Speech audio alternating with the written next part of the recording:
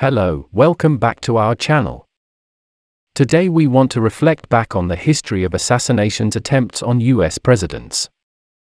Kindly remember to hit that subscribe button and turn on the notification bell. And with no further ado, let's hop in.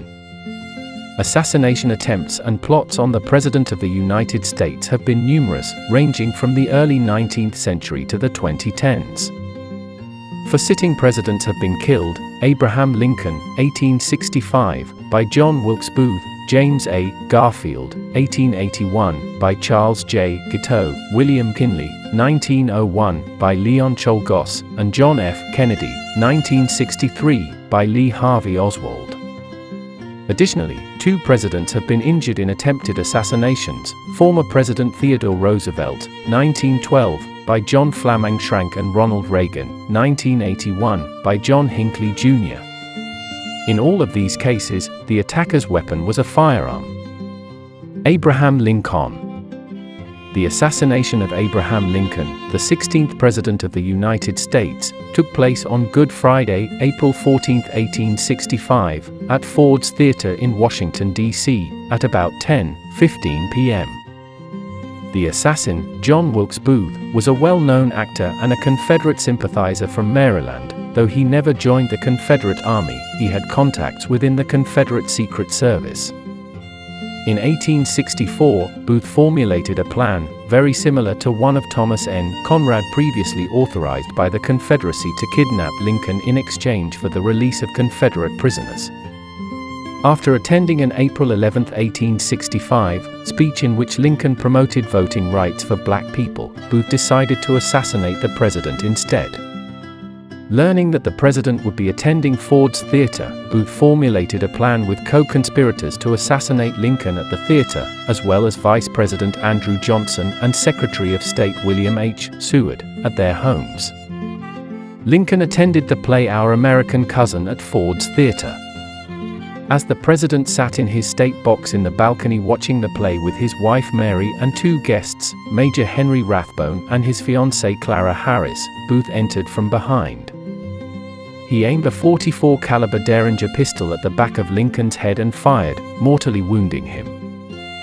Rathbone momentarily grappled with Booth, but Booth stabbed him and escaped. An unconscious Lincoln was examined by doctors and taken across the street to the Peterson house.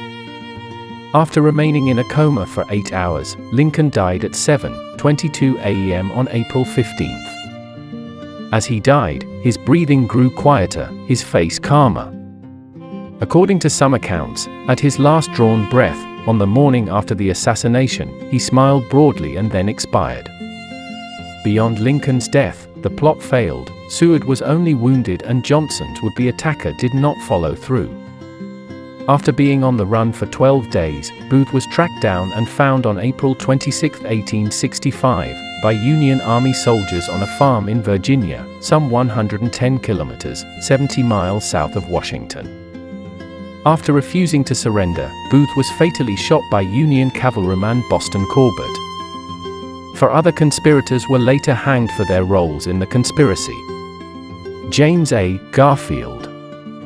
The assassination of James A. Garfield, the 20th President of the United States, began at the Baltimore and Potomac Railroad Station in Washington, D.C., at 9:30 a.m. on Saturday, July 2, 1881, less than 4 months after he took office.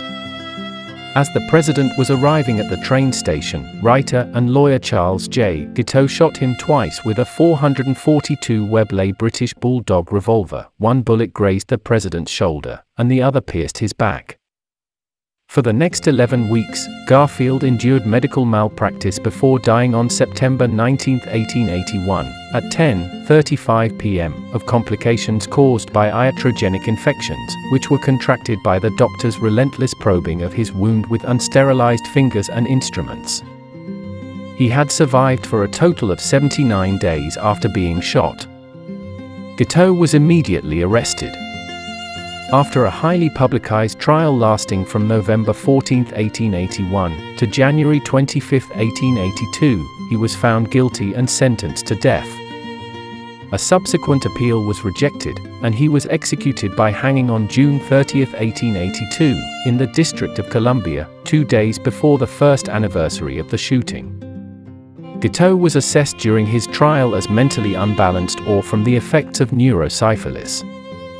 He claimed to have shot Garfield out of disappointment at being passed over for appointment as ambassador to France. He attributed the president's victory in the election to a speech he wrote in support of Garfield. William McKinley. The assassination of United States President William McKinley took place at 4:07 p.m. on Friday, September 6, 1901, at the Temple of Music in Buffalo, New York. McKinley, attending the Pan American Exposition, was shot twice in the abdomen at close range by Leon Czolgosz, an anarchist, who was armed with a .32 caliber revolver that was concealed underneath a handkerchief. The first bullet ricocheted off either a button or an award medal on McKinley's jacket and lodged in his sleeve. The second shot pierced his stomach. Although McKinley initially appeared to be recovering, his condition rapidly declined due to gangrene setting in around his wounds, and he died on September 14, 1901, at 2:15 a.m. Members of the crowd, started by James Benjamin Parker, subdued and captured Czolgosz. Afterward, the 4th Brigade, National Guard Signal Corps, and police intervened, beating Czolgosz so severely it was initially thought he might not live to stand trial. On September 24, after a 2-day trial, in which the defendant refused to defend himself, Czolgosz was convicted and later sentenced to death. The electric chair executed him in Auburn Prison on October 29, 1901. Czolgosz's actions were politically motivated, although it remains unclear what outcome he believed the shooting would yield. Following President McKinley's assassination, Congress directed the Secret Service to protect the President of the United States as part of its mandate. John F. Kennedy. The assassination of United States President John F. Kennedy took place at 12:30 p.m., 18:30 UTC on Friday, November 22, 1963, in Dallas, Texas, during a presidential motorcade in Dealey Plaza. Kennedy was riding with his wife Jacqueline, Texas Governor John Connally, and Connally's wife, Nellie, when he was fatally shot by former U.S. Marine and American defector Lee Harvey Oswald from the 6th floor of the Texas School Book Depository. He was shot once in the back, the bullet exiting via his throat, and once in the head. Governor Connally was seriously wounded, and bystander James Tague received a minor facial injury from a small piece of curbstone that had fragmented after it was struck by one of the bullets.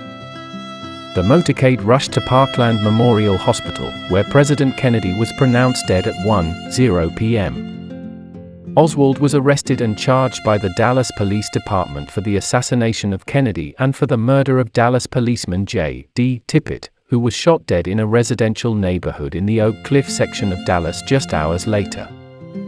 On Sunday, November 24, 1963, while being transferred from the city jail to the county jail, Oswald was fatally shot in the basement of Dallas Police Department headquarters by Dallas nightclub owner Jack Ruby. Ruby was convicted of Oswald's murder, even though it was later overturned on appeal. In 1967, Ruby died in prison while awaiting a new trial.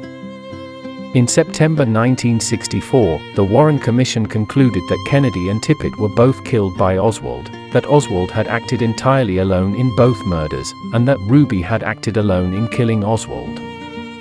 Nonetheless, polls conducted from 1966 to 2004 found that up to 80% of Americans surveyed suspected that there was a plot or cover-up to kill President Kennedy.